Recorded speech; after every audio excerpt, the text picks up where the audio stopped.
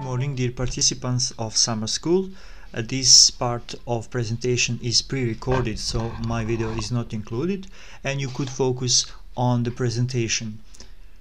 As Miroslav already mentioned, the title of our presentation in Tourism Accessibility 4.0, a transition of e-accessibility in tourism toward a more inclusive future, and the big part of my presentation will be on a subtopic called Keep Calm and Travel On. And what does it mean?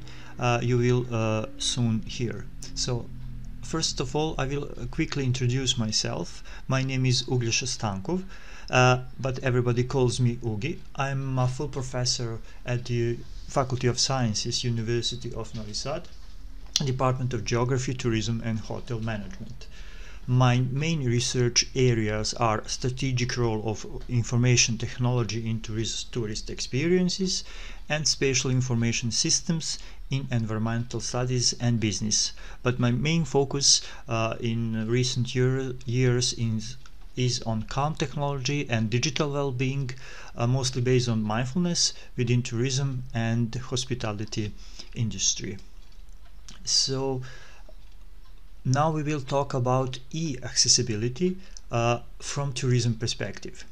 As you already know, tourists represent one of the most diverse types of consumers, including a large group of people with disabilities.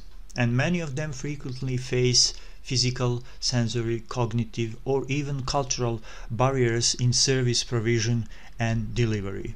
And these barriers may occur in any of the typical tourist experience phases, for example, information seeking, trip planning, booking, experiencing of destination, and later after trip sharing about your travel and so on. And these barriers are not limited to any specific type of travel, for example, business or leisure travel, or any tourism settings.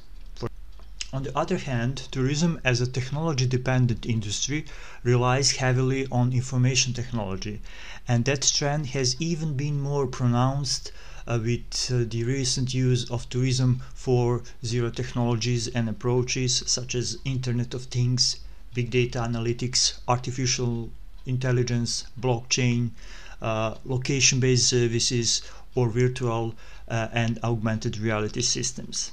And this could potentially even further hamper the co-creation of tourist experiences for people with disabilities, but also for other people, despite Tourism 4.0 aiming to provide more sophisticated electronic accessibility, such as e-accessibility. At the same time, Tourism 4.0 technology have the innate qualities to mitigate many accessibility issues and turn them into possibilities by relying on tourists bringing their own devices and by promoting advanced approaches in system design and use. In other words, emerging intelligent environments, for example, brought by Tourism 4.0, are considered to offer significant opportunities to positively impact human life in general, and in particular to provide useful means to support people in their daily life activities and travel also, thus improving well-being for everybody, especially for people with limitation of activities, for example.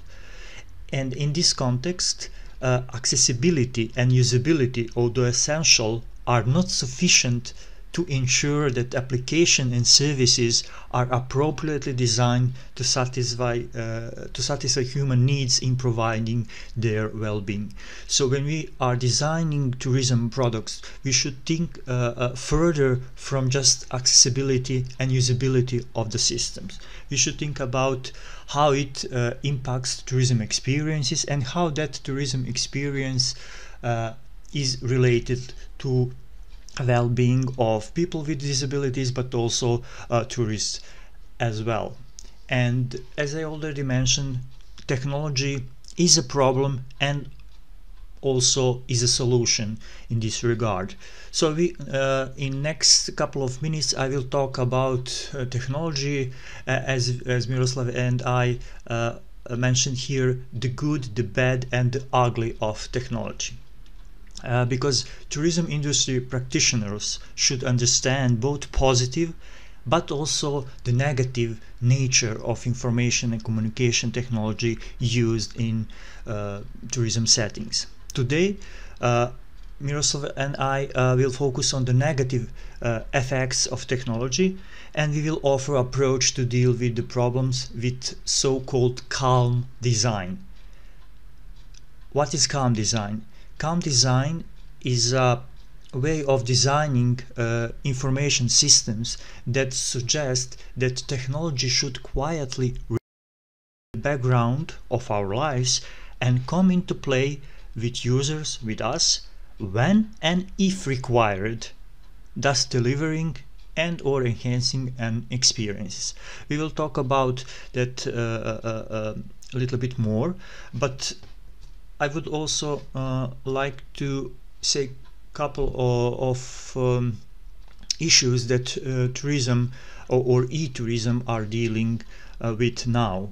In tourism domain, we are occupied with the smart tourism and the use of different kind of technologies, and this type of research currently dominates with virtual and augmented reality that are reshaping tourism industry, Internet of Things that dictate that tourism industry should evolve further and become capable of transforming large data sets like big data into value proposition for tourists. The Web 4.0 can bring about more intelligent agents and symbiotic interaction between humans, tourists and machines. And there are already examples of robots and artificial intelligence being used in hotels to deal with consumers. However, this increased ICT uptake creates sometimes the friction between tourists and tourist experiences, and that friction manifests more frequently. And while some consumers value the pressure or satisfaction from exploring new technologies, they are also concerned about prolonged use. Indeed, the increased ICT uptake can hamper the successful delivery of tourist experiences. Let me give you one example. A voice recognition system in a busy airport can really frustrate the user, or a mobile travel guide application, an app, can confuse a given that is often packed with generic and often irrelevant information for the current situation. And these types of issue we call the invisible problem, because within the digital-led lives, consumers are already crowded with multiple devices and services, and they face with the issues such as information overload, choice overload, dehumanization of experiences, and as a consequence there is techno stress, value co-destruction, and so on. And if you add to this, for example, gaming addiction, especially for younger generation, is even officially recognized as a mental health disorder by World Health Organization. And this issue of ICT overuse during vacation that should be regenerative and should be relaxing is also recognized in tourism studies, where there are more and more evidence that ICT can consume too much of attention, thus jeopardizing the enjoyment of leisure vacation experience for some consumers. And in particular, smartphones are the one to blame the most. They are becoming a key medium for information delivery and exchange. And in essence, the digital distraction can influence the quality and scope of tourist consumption of sights and sounds, for example. It can limit social interactions, experiences of others, and ultimately the tourist well-being, or more specifically, they can hamper our digital well-being. And these shortcomings have so far been mostly set aside in ICT development because they all rush in the short-term profit, and also they rush to achieve a novelty effect of technology use in tourism that it's often reflected in the increased profit. So after all these things being said, we are now in the phase of recognizing the problem, where technology company recognize that we as consumers are overwhelmed. So for example, Android operative system is now equipped with capabilities to help us to achieve the balance within technology use, called or branded like digital well-being. And the rise of awareness of the problem of addictive technology is promoted by some movements such as National Day of Unplugging, the Time Well Spent movement that promoted the idea that technology distorts people's common reality, constantly shedding our attention or causing us to feel isolated. So I mentioned a couple of times digital well-being. So what is digital well-being? It is a very broad concept or framework that looks after people, after personal health, safety, relationship, and work-life balance in digital setting. It also enables us to act safely and responsibly in digital environments, and also it manages digital stress, workload, and distractions. In other words, it balances digital with real-world interactions. And similar to traditional understanding of subjective well-being, digital well-being cannot be created just relying on individual capabilities, as other factors such as external environment also play a role. For example, the society have the power to affect the level of digital consumption. This is especially important for younger generation, where they are influenced by their friends and other people in their immediate surroundings. And this includes also various providers of ICT solutions and services who are entitled to support the co-creation of digital well-being together with consumers. As I already mentioned, a good example of Google that introduces the concept of digital being into Android operative systems. And after talking about all these problems, we would like to talk about some kind of solution that we call a calm solution. And we said that paradoxically, a solution to technology overload may rest within the technology itself. And the idea relies on the concept of calm technology, in which technology to the background of our lives, implying that it has no purpose on its own, but should serve in delivering desired experience instead.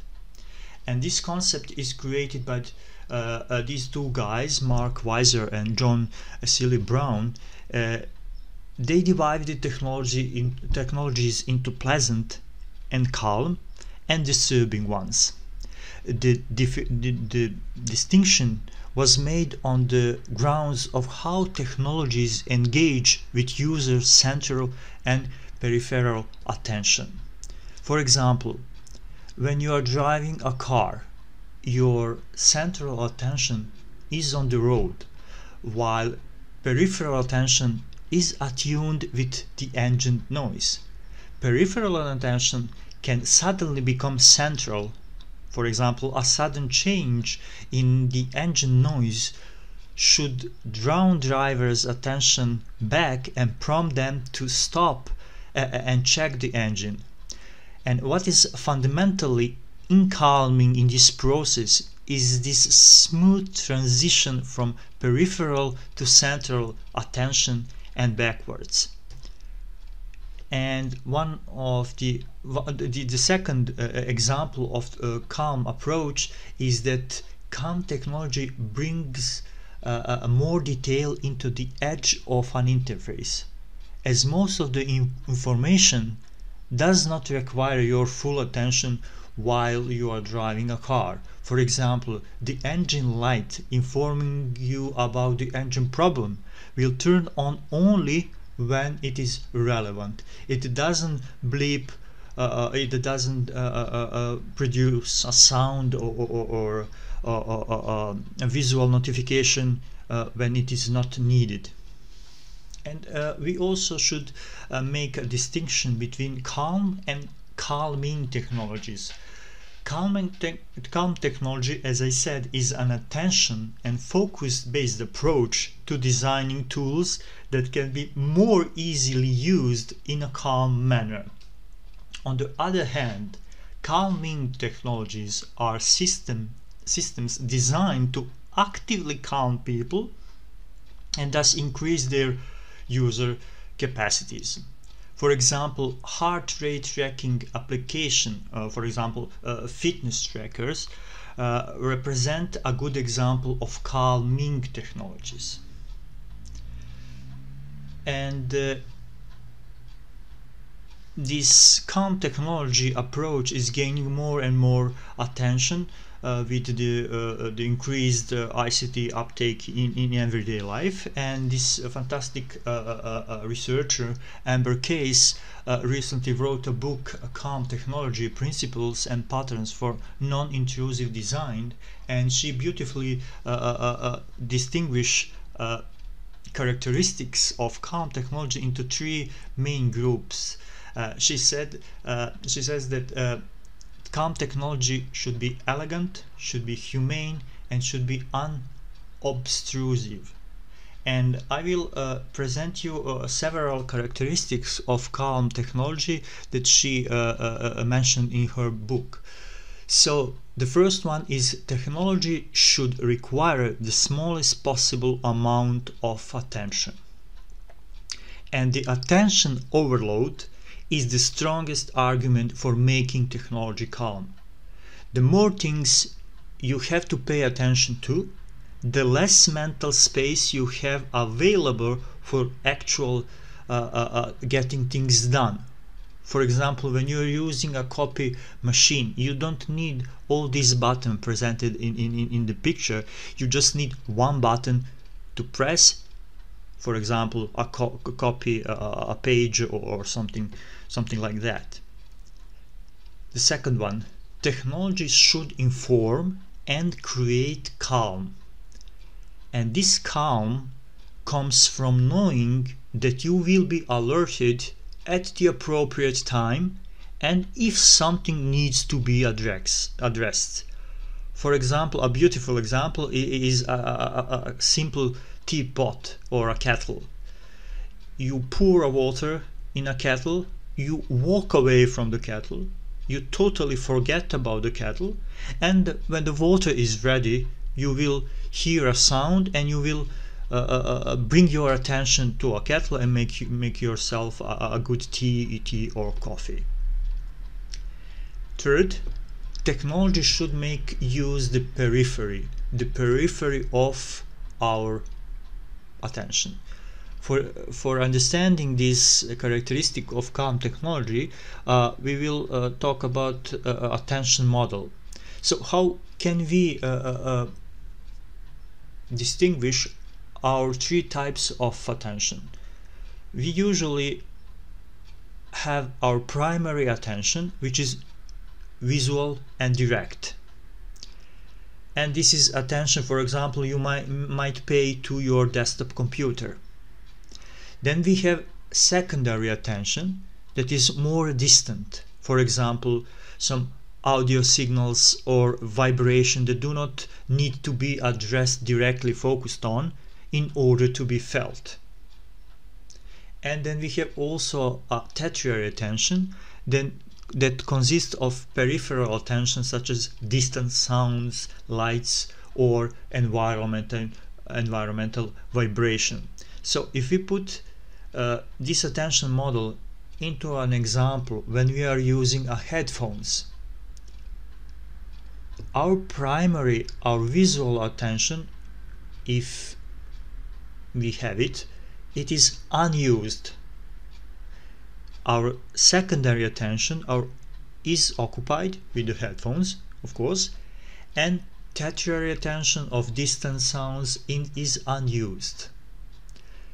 If you use smartphone, for example, with touch screen, our primary attention, visual, is on the screen and touch navigation.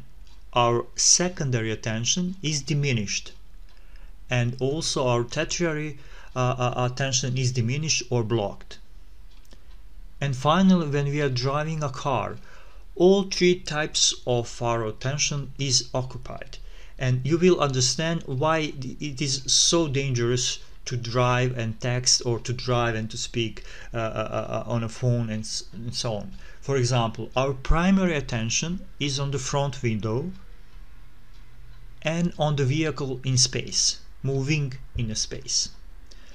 Secondary attention is on the mirrors, on brake, on pedal, and so on. And tertiary attention could be focused on radio buttons or conversation with other people in the vehicle. So you will see how our attention is used, for example, when we are using headphones and when we are driving a car. Fourth, technology should amplify the best of technology that technology could offer and the best of humanity. And we have here a very catchy slogan, design for people first, or make humans great again. Maybe not so good slogan, but you get the point. The best interfaces do not connect us to technology. They connect us to other people. So what do we mean when we say best of technology and best of humanity? Google is the best not because it provides all the answers, but because it connects us to others as they know and have the answers. Fifth, technology can communicate, but it does not need to speak in most of cases. Talking to voice assistants still may feel intrusive, unwelcome, and awkward for most of the people. When you hear from Siri or Google Assistant or Cortana or Alexa, when they he responds to you, and you hear, "I'm sorry, I don't understand," you think, is it my fault? It feels like you haven't done your homework, so it can be awkward, especially when you are lonely or you are in distress. So many of communication can be done without technology trying to imitate human beings. And technology should work even when it fails. What does it mean? It means that, for example, if you are providing a service in a tourist destination, you should always provide a human backup whenever it's possible. When you have self-check-in machine at the airport, every good airline company has have a human backup in a nearby to help you if you cannot manage the transaction by your own. And seventh, The right amount of technology is the minimum needed to solve the problem. You should always remember when you are designing a system for tourists or for some other people that you shouldn't have to be a system administrator to live in your home or to work in your office or to deal with your hotel room, unless you are an IT guy.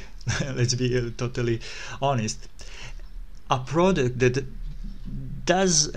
uses the right amount of technology usually becomes invisible. What does it mean? It means that you don't think about the Google when you are doing a search, because all these complicated algorithms are hidden behind this beautiful and simplistic logo. You just have Google logo and you just have this free space to write whatever you want, and all complicated things are hidden behind this white page. And technology should respect social norms. Some good technology failed due to privacy and social concerns. For example, Google Glasses were awkward to wear, and people were afraid that they would be recorded without their knowledge. Although Google continued to offer glasses for business purpose only, it didn't. This product did not reach its full potential. And before we go to some examples of ICT, of calm ICT technology design in tourism, I would like to focus a little bit on smartphones. And let's look at smartphone from a typical point of view and from calm point of view. From typical viewpoint, smartphone usually require our full attention. It consumes our free time and our beauty sleeps, let's be honest. It is too large for the pocket, but still has small screen for productive work. It never has enough juice, and roaming charges can be really problematic, especially for non-EU countries.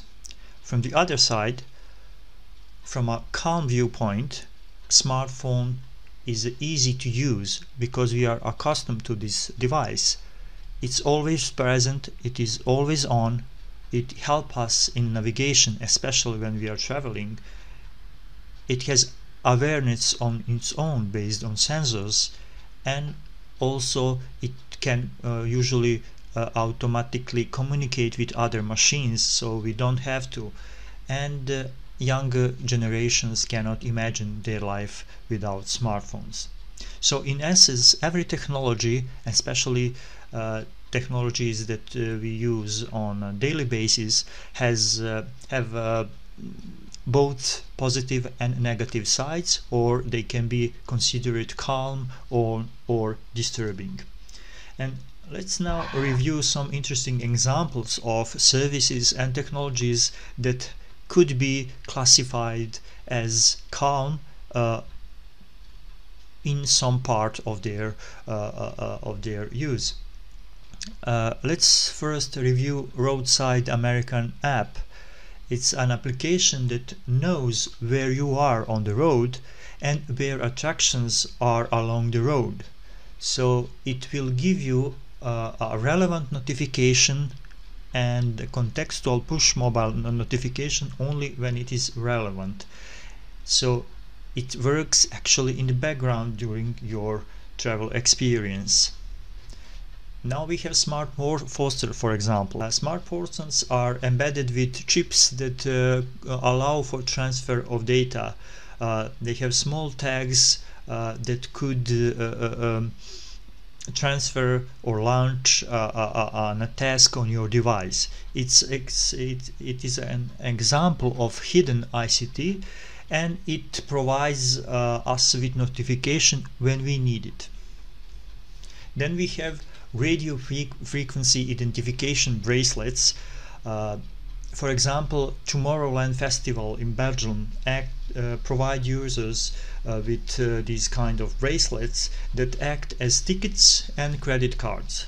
And interestingly, at the same time, bracelets allow people to connect on social media and have embedded LED lights that can be remotely triggered by the festivals, producing light shows.